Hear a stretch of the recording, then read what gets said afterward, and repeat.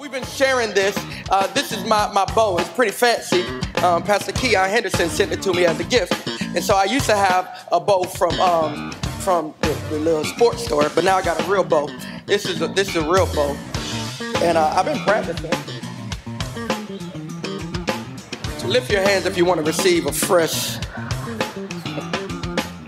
impartation. So the prophet tells him, he says, hey man, I need you to get a bow. He tells him, get a bow. This is all in 2 Kings chapter 13, all right? He says, get a bow and get some arrows, right? Plural, some arrows. Then he says, open the window.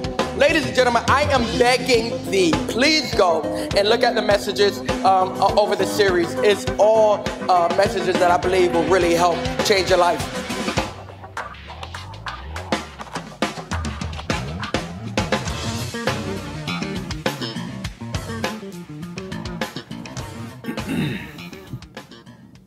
Well, that was Travis Greene, singer, songwriter, and founding pastor and overseer of Forward City Church in Columbia, South Carolina, begging people to go and listen to his past messages because, well, they're just that good. Hello, Bezel T3. Forward City Church was founded by Travis and his wife Jackie in 2016, and it grew steadily from there.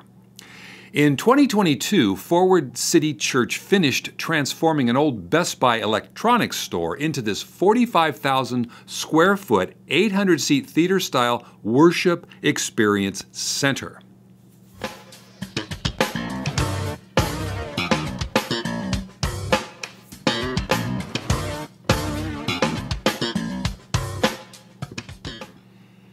Now, notice that Travis is holding a book by his good friend, Michael Todd. Now, we've done some videos on Michael Todd, and he better be his good friend because Michael used $1 million of Transformation Church's money to give to Travis and his church. I guess because he's that good. So on behalf of Transformation Church and everybody here, Forward City, Transformation Church wants to give its single largest gift to another church of $1 million.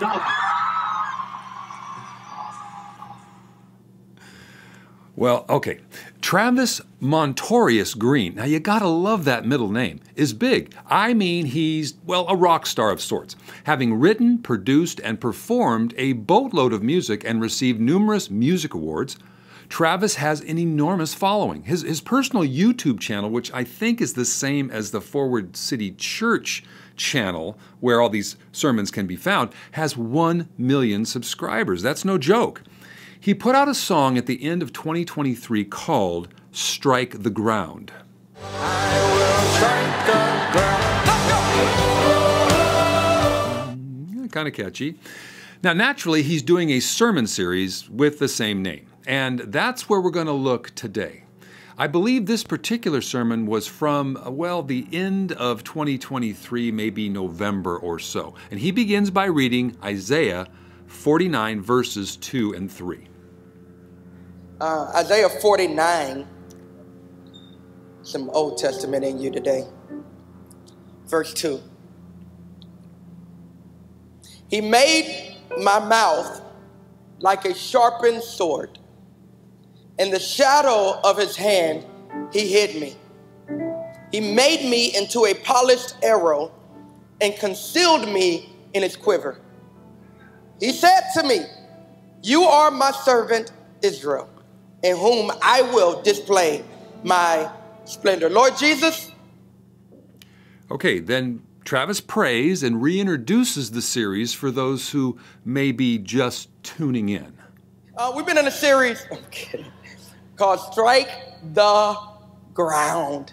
And it's been primarily out of 2 Kings chapter 13, which is a story about this king, King Jehoash, who comes to the deathbed of the prophet Elisha. He races to him, and he's both scared and sad. He's sad because Elisha, his mentor, is dying, and he's scared because he's about to face a battle. But as he weeps over Elisha redirects his focus from a pity partner into partnering with what God desires to do in faith through his life. Elisha turns his focus to a prophetic instruction. All right. So the major text in this series is 2 Kings 13 because it says strike the ground. But the text for this day actually is Isaiah 49. Both mention a bow and arrow. Then he grabs the bow and the arrow as you saw in the intro, and we'll pick it up after that. So he launches the arrow out the window. And then the prophet tells him, he gives him instruction. He says, strike the ground. And the Bible says the king strikes the ground 3 times. The prophet is so upset. He is so mad because he tells him, man, you should have did it at least 5 or 6 times and you would have completely wiped out the enemy. But your faith capacity was only for 3 times. Here's what I believe as I dug into it. That the reason why the prophet was so upset is because perhaps the king still had arrows left in his quiver, right? And so he's like, man, you should have emptied the clip. You should have went all the way. He could go all the way. You should have completely did everything that you could in faith. But here's what I discovered. The reason, I need you to catch this. The reason he could not go all the way with the arrows in his quiver is because this was a reflection of an internal battle he was losing. Okay, so that we don't lose what happened in this account, King Joash, it could be said either way, was not told to shoot all his arrows or empty his clip, as Travis says. Elisha told him to shoot an arrow out the window and then strike the ground with the other arrows in his quiver. He was not told how many times. But Elisha was not satisfied with the 3 times the king struck the ground, rather that the king display strength and boldness in battle by many strikes. Travis then goes psychological on King Joash and says he had an internal battle and harkens back to verse 11 and the very familiar phrase we find over and over again with the kings of Israel, and it's true, he also did what was evil in the sight of the Lord. But before Travis can explain this battle, he must first battle with the ineptness of his live stream crew. The Bible gives us insight into this real battle. It's found earlier in chapter 13 and verse 11. Read it with me. It says, but he did what was evil. He did what was evil, verse 11. He did what was evil in the Lord's eyes. He said, and he refused to turn from the sins of Jeroboam. He refused to turn from the sins of his father. He refused. Come on, guys, media, I believe in you. I know you can find it. It's verse 11. Oh, nothing like a little pressure, right, on the media crew to whip them into shape. You have verse 10 just go on up. There you go. Come on, let's give them a hand. They are splendid and perfect in all of their ways. Oh, how condescending. That's horrible. All right, now that the live stream crew is back on track, we can continue. Travis will talk about the king refusing to turn from idols and the fact that we have the very same problem today. It says he refused to turn from the sins of his fathers. In other words, he refused to turn from idols. When temptation comes knocking at your door, you're not the only one. I'm so sick of believers acting like you're the only one that got to fight. It's so hard. Everybody fighting. You ain't the only one that got to fight lust. Everybody nasty. Come on. Come on. I know you're a bishop, but you still got another side. If you're given the right opportunity, it's going down. Don't look at me in that tone of voice. Come on, man. You won right opportunity. You won chocolate factory.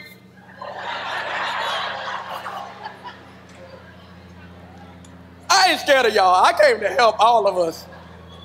That's why I have accountability. Travis don't trust Travis. I'm the first preacher that's going to make a public announcement. I don't trust myself. All right, now that's good to know and extra credit for your transparency, Travis. But since the text is not about you, let's say we get back to 2 Kings 13, or even better, Isaiah 49 that you began with. The king shows up, nervous about an external fight, but ignoring the internal fight. And I know there's an internal fight, hear me, because the arrows that remained in his quiver represented the idols that remained in his house. Write this down.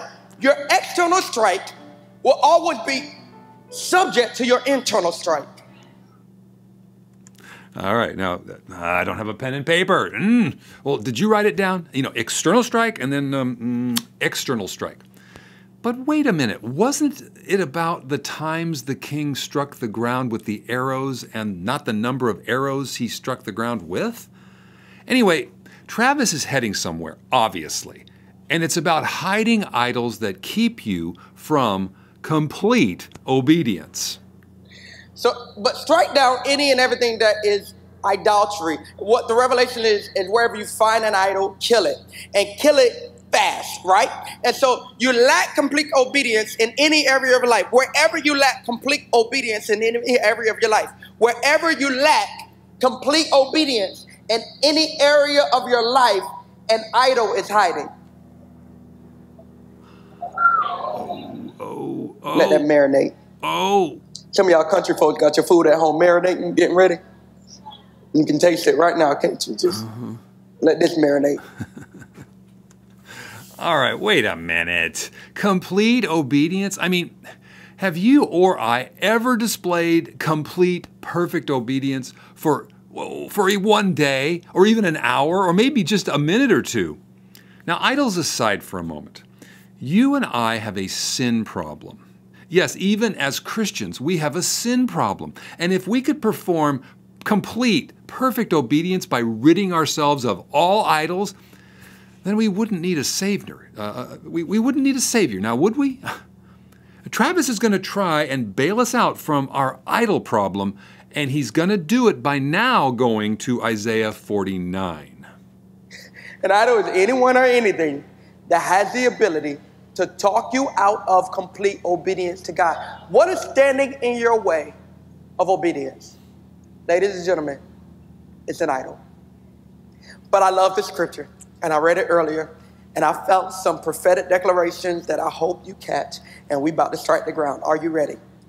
Isaiah 49. Okay, prophetic declaration coming. Now, he read it earlier, Isaiah 49. Now, it's one of the great passages in Isaiah's prophecy that are called the servant songs. And let's see what Travis does with this one. Travis reads beginning in verse 2. That's odd. So let's start from verse 1. We read there, "Listen to me, O coastlands, and give attention, you peoples from afar. The Lord called me from the womb. From the body of my mother he named me. He made my mouth like a sharp sword. In the shadow of his hands, he hid me." Number one, he made my mouth like a sharpened sword. The first thing I want you to write down, God's about to sharpen your words. In case you didn't know, your mouth is a weapon. All right, why not start from the beginning of the chapter? I mean, verse 1, which he ignored, speaks of the servant calling out to the coastlands to hear him, to listen. And the coastlands were those places far away. We could even say the uttermost parts of the earth. I mean, Isaiah is referring to someone, God's servant, who was called by God from the body of his mother. You know, kind of makes me think of that line from the ancient creed, who for us and for our salvation came down from heaven, and he became incarnate by the Holy Spirit and the Virgin Mary, and was made human. But Travis, like so many big box preacher these days, wants to make it about us. Your declaration is about to kill something once and for all. Your mouth is a weapon. The Bible says in Matthew 18:18, I had to collab two different translations so you really understand what it's saying. No. But it says, truly I say to you, whatever you bind, or what this means is forbid. Whatever you bind on earth shall be bound in heaven. Here and it whatever comes. you loose or permit, allow, on earth shall be loosed into heaven. And I don't have time to really work this, but can I tell you, there are some things in your life that are waiting for you to get enough faith to speak them into existence. And if you can't speak things that are not into things that are, well, sorry, that's on you, O person of little faith. Not quite the point here. For one thing, Matthew 18:18 is a specific kind of binding and loosing. It's the parallel passage of Matthew 16:19, and it has to do with extending or withholding the keys to the kingdom. Now here in Matthew 18, either by the gospel or through church discipline. But this is where Travis is lifting up his skirt and exposing his unbiblical law of attraction tendencies. Don't believe me? Watch this. Come on, y'all not ready for what I be praying for. And I'm not a prosperity guy. That's not my thing, right? I believe you can be blessed and don't have much. That's why I go to Africa every single year to some of the most impoverished places on the planet, and I preach the same gospel to them. So I don't think God loves you more if you have more. I love you less if you have less. I don't believe any of that. But I do believe. But the thing is, prosperity preachers like Ken Copeland, Benny Hinn, Jesse Duplantis, they all go to Africa too, and they preach the same gospel. I mean, here's Travis's house, okay, which is well, tiny in comparison to Ken Copeland's house, and that makes me wonder, why couldn't Travis speak a bigger house into existence? I mean, he talks as though he could have. You have the ability, and this is in the Word of God, to speak those things that are not as though they are. So my wife and I would drive around neighborhoods where we couldn't afford a blade of grass, and we would just claim. I'm talking about we would just drive around, don't even belong, hoping we don't get kicked out. Just one day we're gonna have, how you want brick, baby? Cool. What you want in the backyard? You want a pool? Cool. Well, that mean the boys need to get swim lessons. Y'all ain't saying nothing. You want, what you want? I need at least a 3-car garage. I know we only got one working car, but I see something in my future. You gotta start getting yourself prepared and ready. I will walk in rooms and know I wasn't qualified and have my head up like, yep, I belong here. Y'all don't know me yet, but you will. You might want to get to know me, Mr. Kurt Franklin, because sooner or later, God's about to bring my name up. I need you to high five your neighbor and tell him, get yourself ready and speak the future until it becomes the present. You know, I'm really struggling to find the law of attraction being taught anywhere in Isaiah 49. But maybe, just maybe, you know, I'm not looking hard enough. I don't know. You gotta tell somebody, you gotta get a little bolder. I love it. And some of y'all like, well, what if it don't happen? It won't if you stay quiet. You got 10 seconds to praise God like he's about to launch you into a new dimension. I said he's about to launch you. He's going to sharpen your word. He's going to sharpen your word. He had my mouth like a sharpened sword. Here's the next part. Verse 2, put it up. He had my mouth like a sharpened sword. Isaiah 49:2. Then it says, in the shadow of his hand, he hid me. This ain't for everybody. But God did show me a few of y'all faces as I was praying. Since we're in a corporate setting, you might as well catch this. The Lord told me to tell you, your hiding days are over.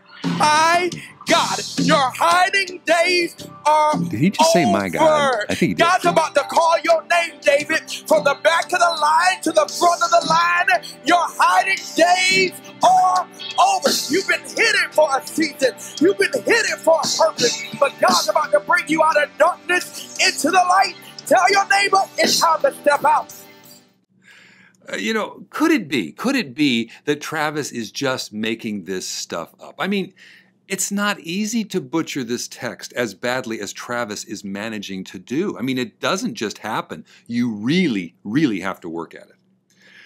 Isaiah 49 is part of the Old Testament, right?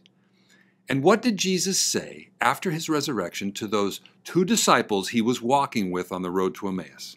He said, "O foolish ones and slow of heart to believe all that the prophets have spoken. Was it not necessary that the Christ should suffer these things and enter into his glory?" And then Luke continues, "And beginning with Moses and all the prophets, including Isaiah, he interpreted to them in all the scriptures the things concerning himself." Now, sometimes Jesus is not the central character in each and every Old Testament passage, but he is the central character of the redemptive historical movie of the Old Testament, if you will. And this passage, well, it's hard to miss Jesus in this passage. Like I'm saying, you got to try. But before we get there ourselves, let's see where Travis goes with this. And spoiler alert, get ready to go further and faster. I ain't have nothing. Y'all, there was a time where people who knew my wife thought that I was dating her only because she was about to be a dentist. It's like, Jackie, he's just with you for the money you about to make. My wife went to school for 8 years and worked 8 months. Because the people didn't know that I was just in a pullback season. That God was about to launch me to a dimension where my wife can choose to work. You don't hear what I'm telling you. High five your neighbor and tell him I'm about to go up. God's about to show off through me. God's about to show off through me. Eyes haven't seen, ears haven't heard. When I slay this idol, God's about to launch me. I am his arrow. You got 15 seconds this time to lift your hands, lift your voice, and praise him like God's about to launch you. Further, faster, further, faster, further, faster, further, faster. Further and faster. Further, faster, further, faster, further, faster, further, faster, further, faster, further, faster, further, faster. Further and faster. Further, faster, further, faster, further, faster. Don't judge me too fast. God's about to launch me. Somebody by faith, just do it, just do it. He's pulling me back. He's pulling me back. He's pulling me back. He's pulling me back. It may feel like I'm losing this season, but he's just pulling me back. It may feel like I'm going under in this season, but he's just pulling me back. That's a good stretch, my shoulder. He's pulling me back to launch me. Okay, that's exhausting. You know, a nap after this is probably in order. So I'll tell you what, let's get in our own pullback season here without the bow and the arrow and take a fresh look at Isaiah chapter 49. Now, a pretty basic fact that every preacher of the gospel of Jesus Christ should know is that there are 4 amazing servant songs in Isaiah that point unmistakably to Christ Jesus. The first one is Isaiah 42, which begins, "Behold my servant, whom I uphold, my chosen, in whom my soul delights. I have put my spirit upon him, and he will bring forth justice to the nations. A bruised reed he will not break, and a faintly burning wick he will not quench." God's people were often being prosecuted by the prophets for not doing what's right, for not protecting widows or orphans or the poor. But this servant of God will care for those who are just hanging on by a thread, the kinds of people who are the bruised reeds and the smoldering wicks. We see this in Matthew 11, 28 through 30. Jesus says, "Come to me, all who labor and are heavy laden, and I will give you rest. Take my yoke upon you and learn from me, for I am gentle and lowly in heart, and you will find rest for your souls. For my yoke is easy and my burden is light." Then there is Isaiah 50, verses 4 through 9. "The Lord God has opened my ear, and I was not rebellious. I turned not backwards. I gave my back to those who strike, and my cheeks to those who pull out the beard. I did not hide my face from disgrace and from spitting."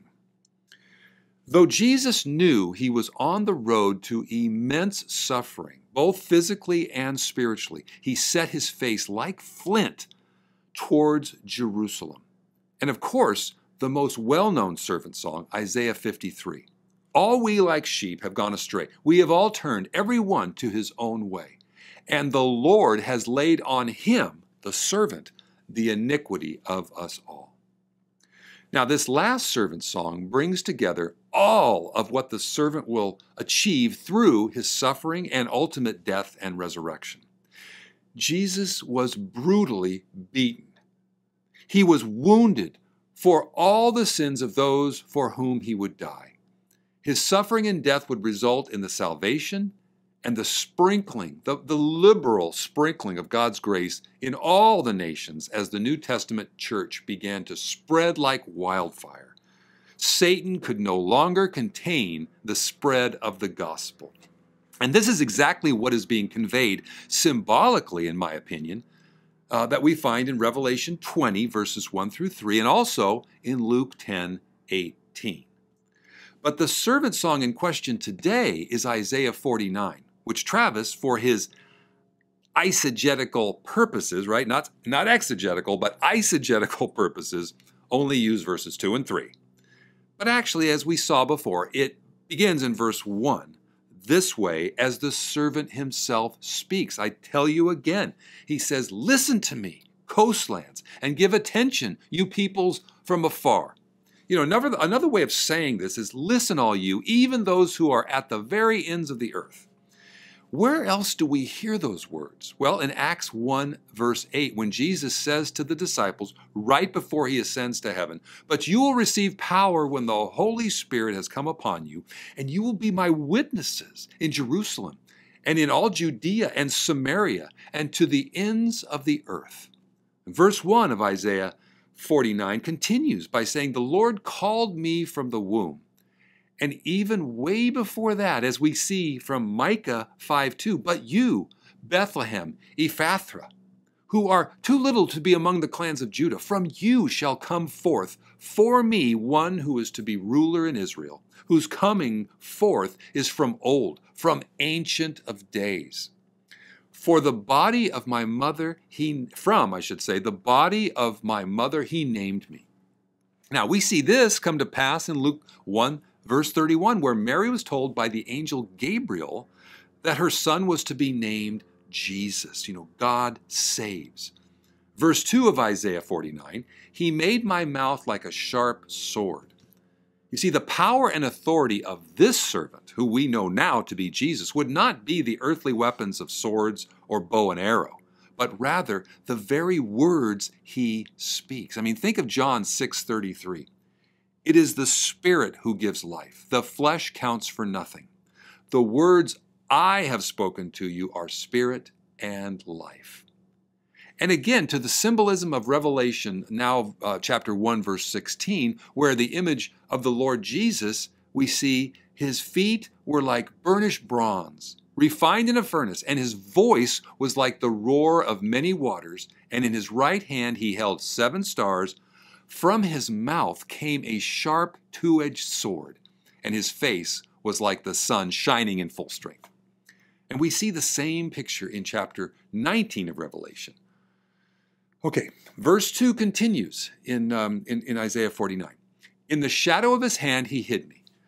He made me a polished arrow. In his quiver he hid me away. And I think the point of this is that it shows us the years of preparation of Messiah as he lived in obedience with his earthly parents in virtual obscurity, waiting for the time when his ministry would begin in earnest. As in Luke 2:52, and Jesus increased in wisdom and in stature and in favor with God and man. And then verse 3 of Isaiah 49, and he said to me, you are my servant Israel, in whom I will be glorified. The servant is called Israel, but he is the true Israel. So could you really say that this means that the Jewish nation, the Jewish nation is the servant, as most modern Jews would say? Well, no, because in verses 5 and 6 of this chapter, the servant's job is to return the nation of Israel back to God. Verse 5, and now the Lord says, he who formed me from the womb to be a servant, to bring Jacob, Israel, back to him, and even the more incredibly ultimate task of bringing all the nations back to proper worship of God. And then verse 6, I will make you as a light for the nations, that my salvation may reach to the ends of the earth. And this is clearly seen in the Revelation of John, where we read in chapter 7, verse 9, after this I looked, and behold, a great multitude that no one could number, from every nation, from all tribes and peoples and languages, standing before the throne and before the Lamb, clothed in white robes, with palm branches in their hands. This is what Isaiah 49 is pointing to, quite easily understood by looking through the lens of the New Testament. But not only does Travis miss the essence of Isaiah chapter 49, but then, sadly, he launches into a giving jag and his own extravagant giving. This is the New Testament version of striking the ground. It's both destroying an idol and it's laying something as a gift at the feet of Jesus. Been praying about if I should even share the amount that I'm giving, because I never do that. I never share. I'm just kind of, I believe the Bible is like, don't boast about it. But I don't know. I've been wrestling if I should share. He's going to share. Believe me, he can't help himself. I mean, come on. But we're giving extravagantly this year. On this gift. Next year, I will share this. Give it up. That next year, our church has existed for 7 years. Next year, my wife and I will break over having contributed to this church over $1 million in 7 years. 7 years. We don't play around. We give for real. So I dare not ask you to do something that we're not leading the way with. One of my biggest prayers is that I don't want us to be the #1 givers in this church. We've held that title for too long. I'm like, God, you need to send some more ballers up in here. Oh, man. Isn't that what every church needs? Some more ballers up in here?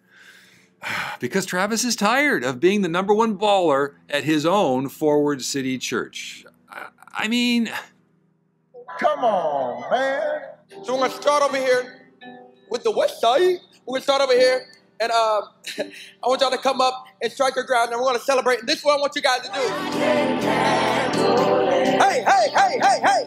I've decided.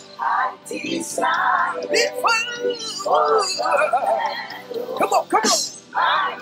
I'm done. Strike the ground. So here's the upshot of both 2 Kings 13 and Isaiah 49, according to Travis Greene. It's to destroy the idols in your life so you can come to complete and perfect obedience, and also lay a gift at the feet of Jesus by slapping your offering at the white tennis shoe clad feet of Travis Greene as he struts around on the stage.